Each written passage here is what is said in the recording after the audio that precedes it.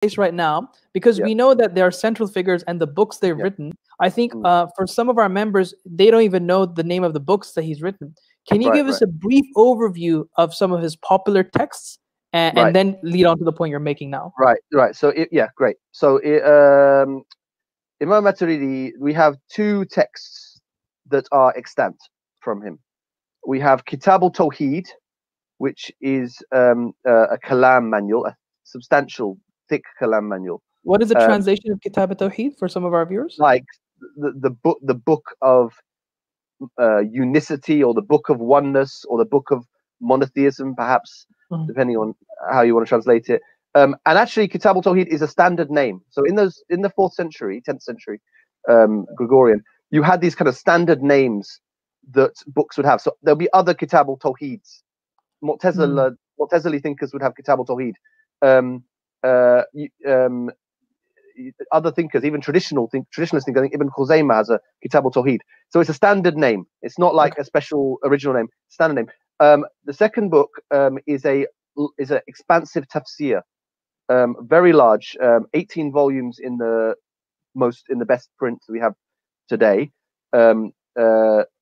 Again, it's Turkey that's doing the best prints, that have the best edition of both Kitab al-Tawheed and of the second. The tafsir is called Ta'wilat al-Quran, or sometimes it's called Ta'wilat al-Ahl Sunnah. Right. So both names are used. Apparently, the publishers of this best edition say that Ta'wilat al-Quran is the best name.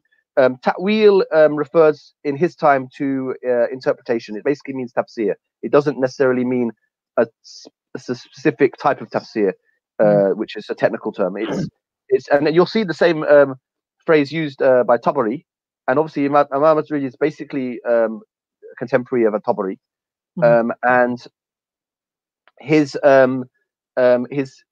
really got one of the first encyclopedic tafsirs we know about.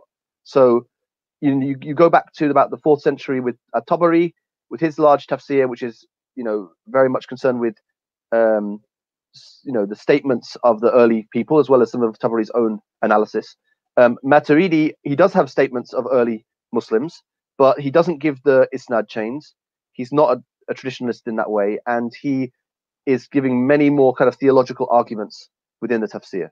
So it's kind of an early theological tafsir, but very rich and very interesting. So those are the two works we have.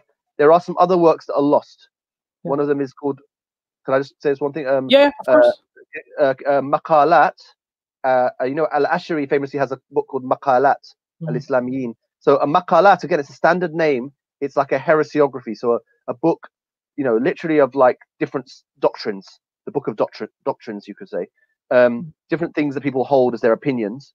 And so it would be a kind of book categorizing all the sects and groups and theological opinions up until his time.